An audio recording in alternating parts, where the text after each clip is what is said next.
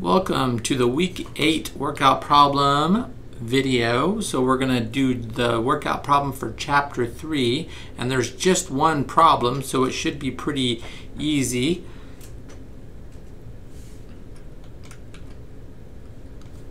So on chapter 3, it's problem number 3 that we're going to be doing. So this is it right here. So suppose that a monopolistically competitive restaurant is currently serving 230 meals per day. Okay, and then the output where marginal revenue equals marginal cost. At that output level, average total cost per meal is $10, and the consumers are willing to pay $12 per meal. So what is the size of this firm's profit or loss? So the profit or loss for each meal, let's figure that out first. So we have our price is $12, right? So here's our price. So price is $12.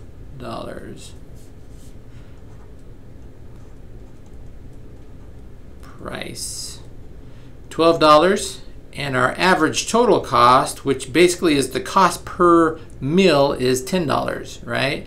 So then that leaves us $2 of profit, right? So this is economic profit per meal. And then how many meals do we do? We have 230 meals that we're doing at that profit level, right? So it's going to be 230, and we're going to multiply it, right? So then we got $460 should be our profit at that level. Okay, so let's go back and talk next session. So will there be entry or exit into this industry?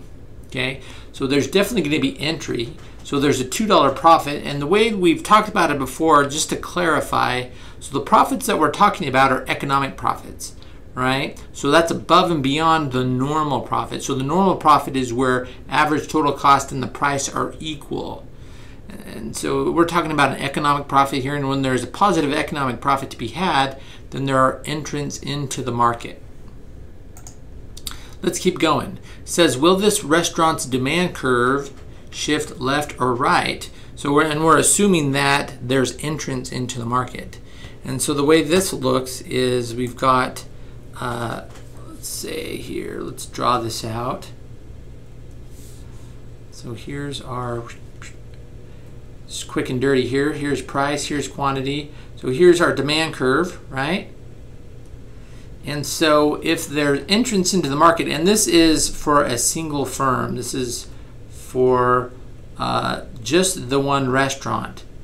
So assuming that we have more competition in the market, then the single firm's demand curve is going to decrease, right? And so what is the shift going to be on that? The decrease is actually going to be to the left. Okay, so to the left, it's going to shift to the left and decrease. So it's going to be to the left. And then our next one, it says, next part of the problem, it says, in the long run equilibrium, right? In long run equilibrium, suppose that this restaurant charges $11 per meal for 180 meals, and that the original cost of the 180th meal is $8. Okay, so what is the size of the firm's profit? Well, we don't have to do any calculation.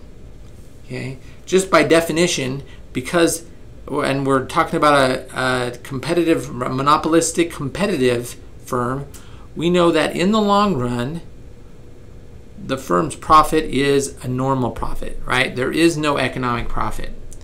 And so that's the answer, right? So we don't have to calculate anything. We just know it is. So, and now we're moving on to the last part of the question.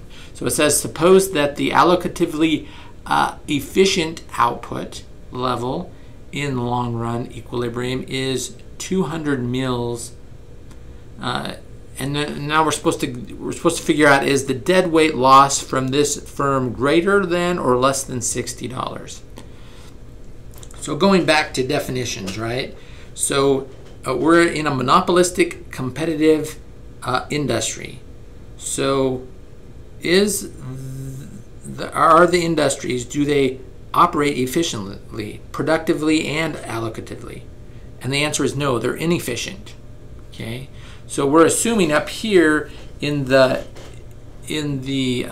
upper, right, up here in this part, that is where we are operating. Okay, so we're operating at 180 mils in the long run. But now we're assuming that the efficient way to operate would be at 200 mils. And the efficient way to operate is actually where average total cost is at its least, right? So we need to now map out, we can map out and envision what our situation is. So let's throw this over here.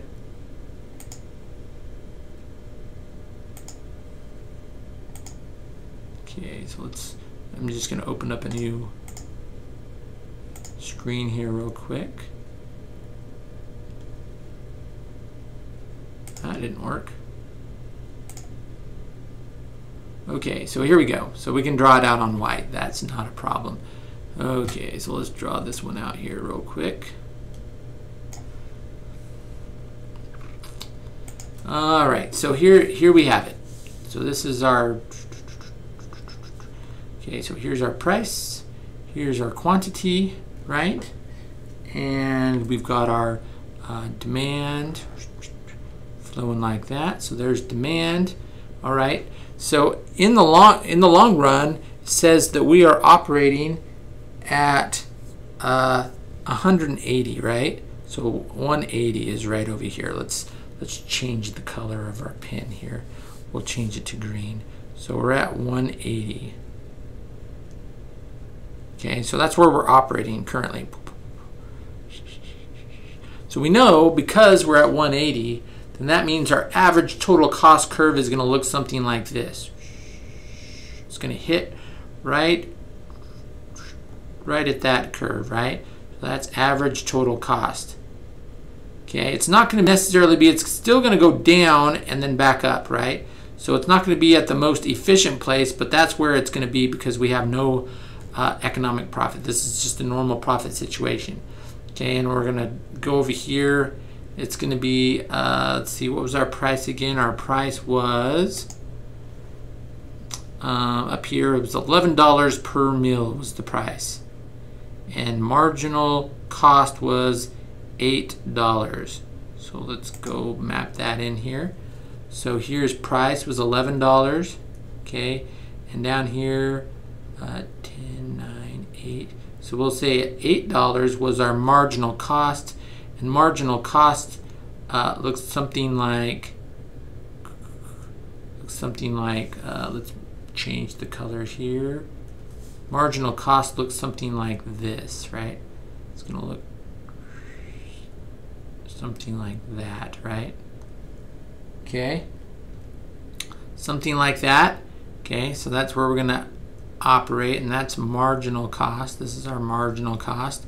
All right, and so now what it says in our question, or in our little scenario here, is it says in the long run the equilibrium is 200 mils. You can actually look at if you open your book to page 284, you can see kind of a graph that lays all this out as well. So I'm just walking through this just to plug our numbers in that we have here. So here's the graph. So what that means is that right here, right at 200, right? 200 is where these are going to meet. So that is the allocative efficient way to operate. Okay. So if we were to meet there, that would be the most efficient, give us the most consumer surplus and the best consumer and producer surplus. But instead we're operating here. So the line would actually be right around here, right? And that would be the most efficient way. So up here is consumer surplus, SERP, and down here is the producer, SERP, surplus. So that's the optimum ways in this black. But we're operating at this point, so this is inefficient, right? Inefficient. Okay, so how inefficient is it? So the question is the deadweight loss for this firm greater or less than $60? So let's take a look at our graph here. Okay, so we see that our deadweight loss is, so we've got 20 units different, right? Here's 20 units different here. 20 mils, right, is the difference here.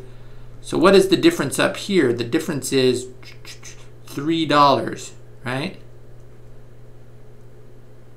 So 20 times 3, right? We're going to multiply these and it gives us $60 is the difference between this point and this point. Basically this area right in here. But we see that our line is curving, right? So we've got curving lines. We've got $60 could be the very max right here, right? And so let's go back and look at our question. Our question is the deadweight loss from this firm greater or less than $60? Most likely it's going to be less than $60, okay? So it's not going to be greater for sure. So $60 is the maximum, but we have the sloping marginal cost curve and average total cost curve, so it's going to be less than $60. And hopefully this drawing it out in this manner kind of helps you see how it all comes together. It gets, in the end, I mean, it just looks like a big blobby mess, but kind of hopefully walking through it helps you understand the components that we're looking at to see, okay, where's the inefficiency located and what would be efficient, right? Because in a purely competitive market, it's totally efficient, okay? But in this market, we've got some inefficiencies here. And what the inefficiencies basically says this, and it's laid out like this in the book. At this point, this is our capacity.